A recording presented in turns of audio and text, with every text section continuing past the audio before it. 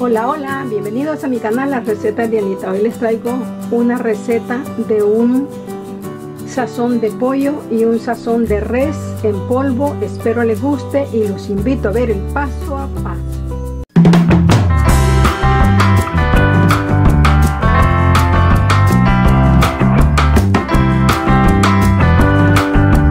Miren, aquí tengo dos pechugas.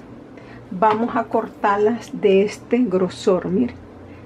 Si la pueden cortar más delgadita, mucho mejor, porque esto bien lo podemos hacer en una procesadora, pero yo les voy a enseñar así, porque hay muchas personas que no lo tienen. Ok, miren, así. Ven, lo mismo vamos a hacer con la carne de res. Pero lo que tienen que hacer ustedes es comprar esos bistecs bien delgaditos y solo machucarlos nada más.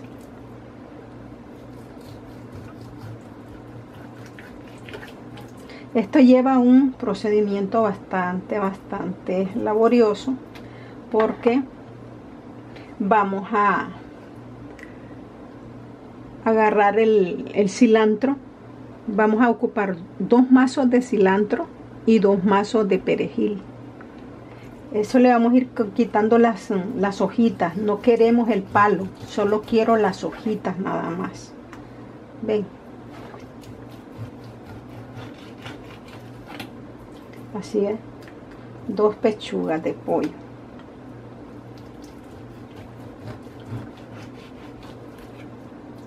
Después esto lo vamos a machucar así.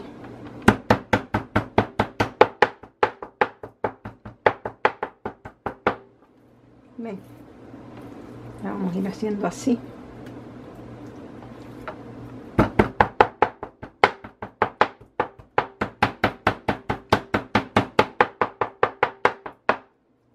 Ven. Todo lo vamos a hacer así.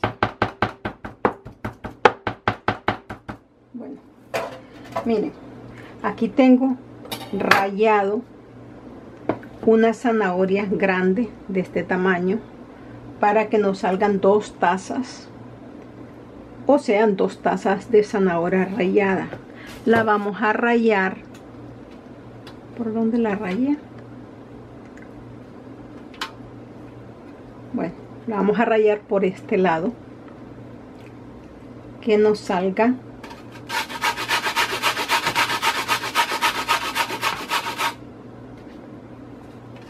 no, es por este, el col más grande. Ya ni me acuerdo. Quiero ver. Sí, miren. Es por el grande. Ok, por este. Vamos a sacar la cantidad de 2 tazas. O lo que salga de una zanahoria, pero tiene que ser grandota. Ok. Bueno, aquí tengo esto. Vamos con lo otro. Aquí tengo un chile verde partido así en pedazos. Tengo 2 chiles rojos. Si son grandotes, solo vamos a ocupar 1,5. Aquí tengo una cebolla grande más la mitad de la otra. Miren, yo les voy a enseñar el tamaño de la cebolla que yo ocupé. Ven, una cebolla así grande. Si no tienen así cebolla grande, pueden echarle unas 4 cebollas pequeñas a que se haga la cantidad así. Son como 2 tazas. ¿Ok? Aquí tengo 6 ajos partidos así en laminitas. Y aquí ya hice el procedimiento de la carne. Miren, aquí la tengo, la carne de 3 bistecs. Miren lo que quedó, pero yo les voy a enseñar el procedimiento. Ok,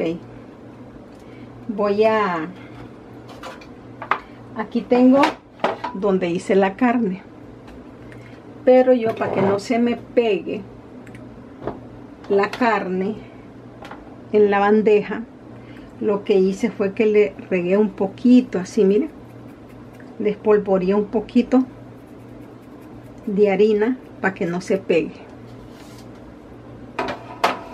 Entonces voy a poner la cebolla,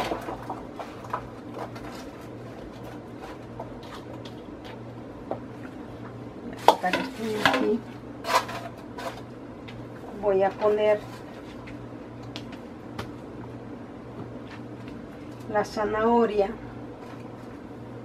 así la vamos a ir haciendo así.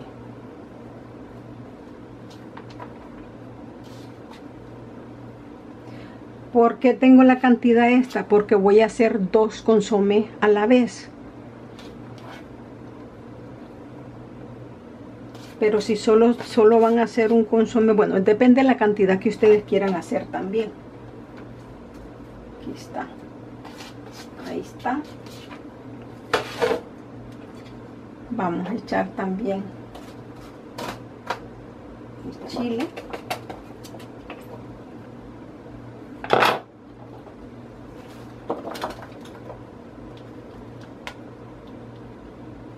Ya yo tengo precalentado el horno a 350. Esto lo vamos a cocinar por 1 hora. Pero como 1 hora, miren. A los 20 minutos de haberla metido, vamos a moverla. A moverlo un poquito. ¿Ok? De ahí, a los otros 20 minutos, la volvemos a mover. Y así lo vamos a ir moviendo para que él se vaya agarrando. ¿Ok? El mismo procedimiento que vamos a hacer con esto es lo mismo procedimiento que vamos a hacer con la carne. La carne de res. Miren, como les digo, si tienen una procesadora, lo pueden hacer en una procesadora. No licuadora, no queremos licuar esto. Solo queremos trozarlo así en pedacitos así. Pedacitos chiquitos.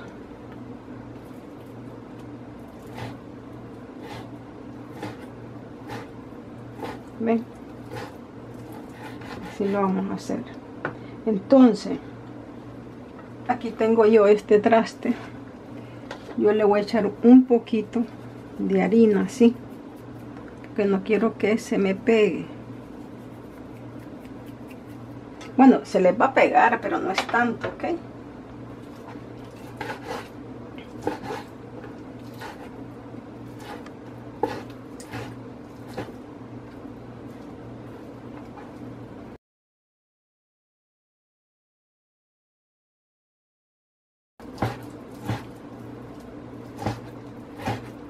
Y esto lo vamos a hacer con el mismo procedimiento de la... Bueno, lo voy a meter ahí mismo en la estufa ahorita, para que lleve el mismo procedimiento de las verduras.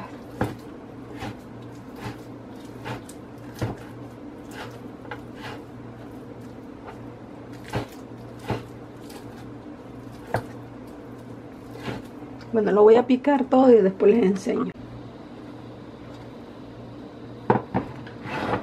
Bueno, miren, vamos a ponerla. Vamos a regarla toda así.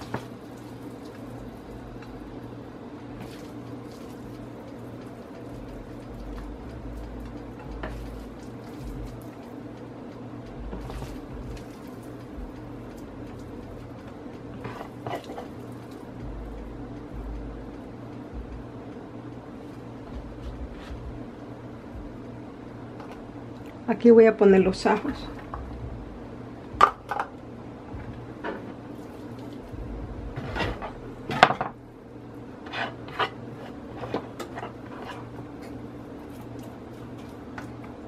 Okay. Esto va al horno por 20 minutos. A los 20 minutos la sacamos.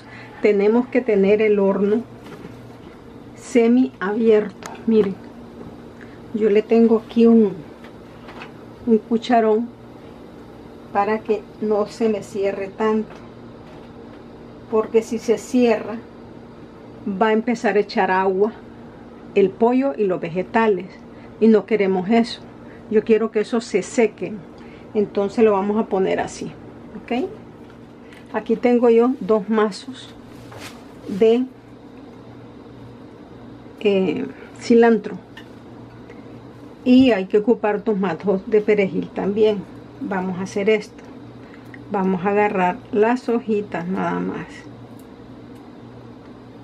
Miren, esto lleva un procedimiento un poquito largo, pero les aseguro que ustedes van a tener un consomé hecho en casa a su manera. No lleva conservantes. Acuérdense que el consomé de pollo, de res, lleva mucha sal.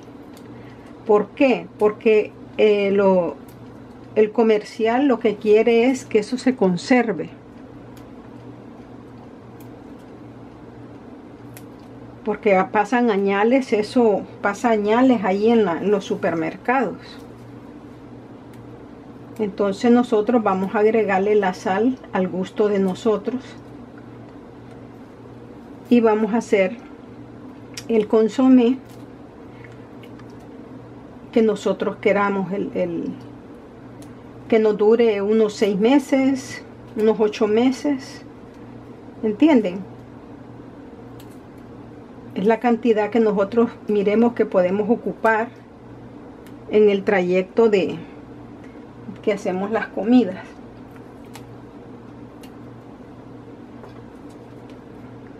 Yo espero me estén entendiendo lo que les estoy diciendo. Ven, no vamos a ocupar el palito, solo las hojitas, porque estas hojitas también las vamos a llevar al horno y las vamos a secar en el horno. Esta no la puedo secar en el sol para hacerles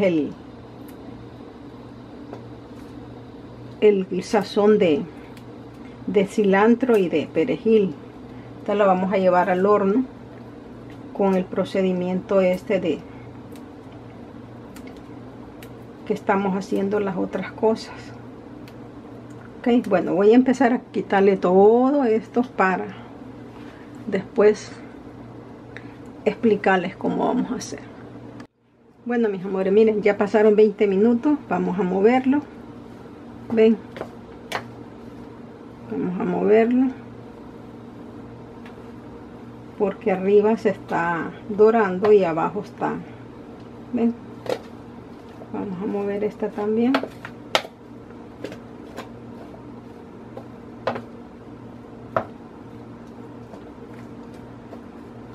Y lo llevamos otra vez al horno otros 20 minutos. De ahí lo volvemos a sacar, lo volvemos a mover. Ven que no tiene agua. Ese es el propósito de dejar abierto la estufa, para que esto no se nos haga agualotoso. No queremos que se cocine, sino que se tueste. Ven, aquí tengo ya el pollo. Vamos a moverlo. Se va despegando ya. ¿Ven?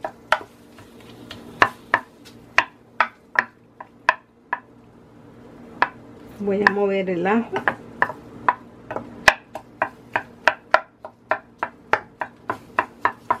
Y lo llevamos de regreso a cocinar. Estoy cocinándolo junto con los vegetales, ¿ok?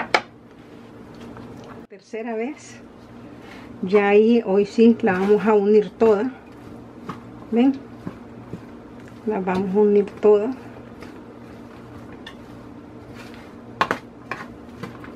Y la vamos a regar bien.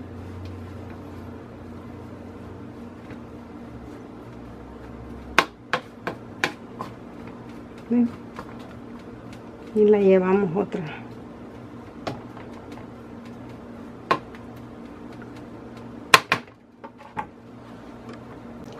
Ya la tercera vez saqué el pollo y lo vamos como no sabemos cómo quedó de chiquito, entonces allá en esta parte aquí vamos a picarlo.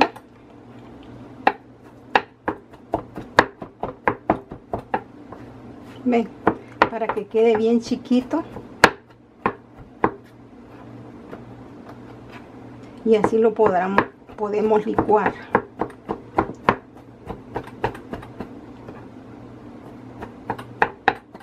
¿Ven? Así lo vamos a partir.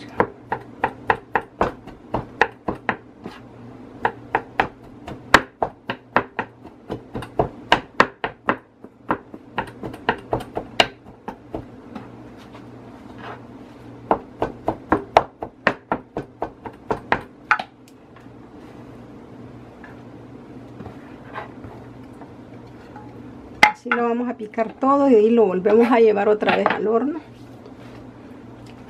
Otros 20 minutos más.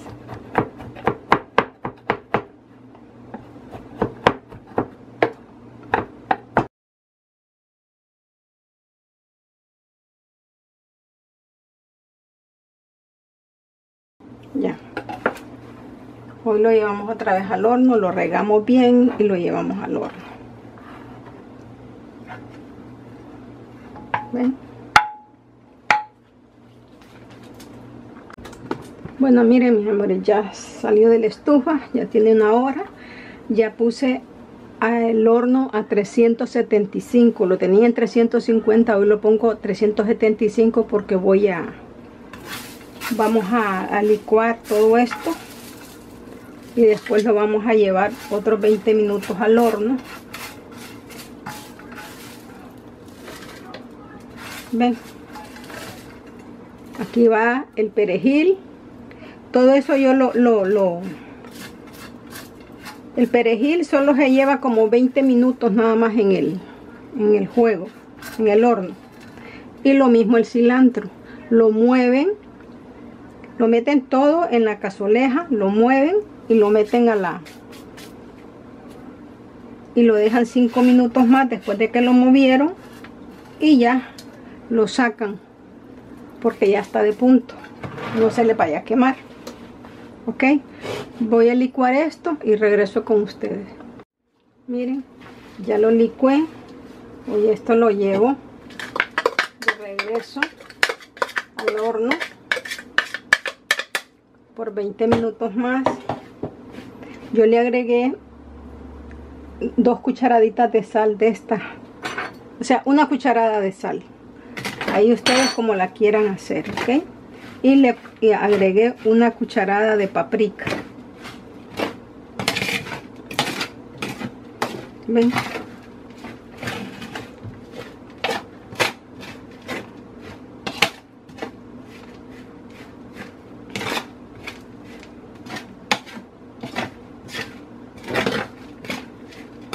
Lo volvemos bien y lo dejamos así.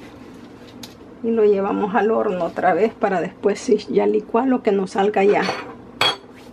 Ya sé que lo pasé por la licuadora, pero no me dio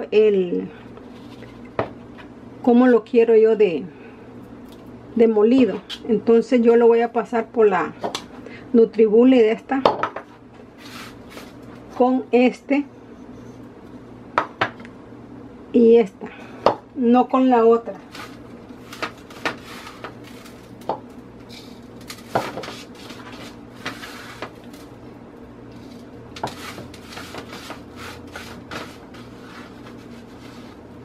Miren, así queda en la licuadora, ok, pero yo lo quiero más molido.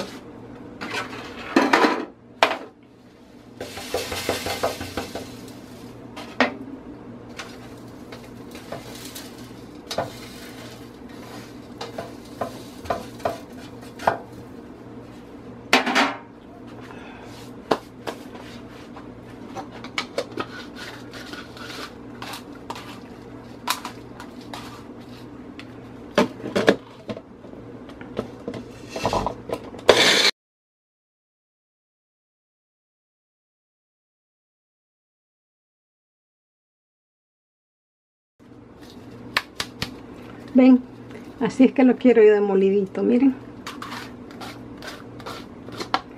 No tengo botecitos porque no he desocupado nada. Miren. Ahí está, miren. Pero si no lo quieren así, lo podemos colar en el colador. Que nos quede así, como esta es la de res. Es el mismo procedimiento que el del pollo. Esto fue lo que sobró al colarlo. ¿Ven? Miren. Miren qué bonito queda. Aquí tenemos el de pollo.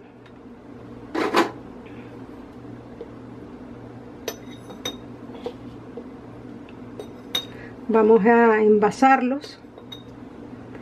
Pero miren, les voy a decir algo. Si ustedes miran que se siente como un poquito húmedo, agarren la cazoleja y lo echan todo en la cazoleja, y el horno, como está calientito, métanlo al horno para que se seque un poquito más, ¿ok? Si ustedes miran que les queda un poquito, o si lo quieren más seco, para que les dure bastante. Ups. Vamos a echarlo, vamos a envasarlos, y esto les puede durar mucho tiempo. Y solo lleva la sal necesaria que ustedes le quieran echar. No hay necesidad que tenga el montón de sal que es el conservante que tienen los otros sazones comerciales.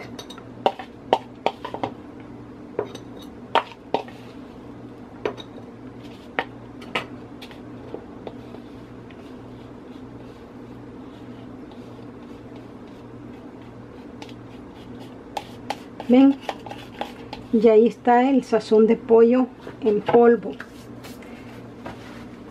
Les estoy dando muchas bases, para que ustedes no gasten, que ustedes lo hagan todo en su casa. Pero como les digo, este sazón así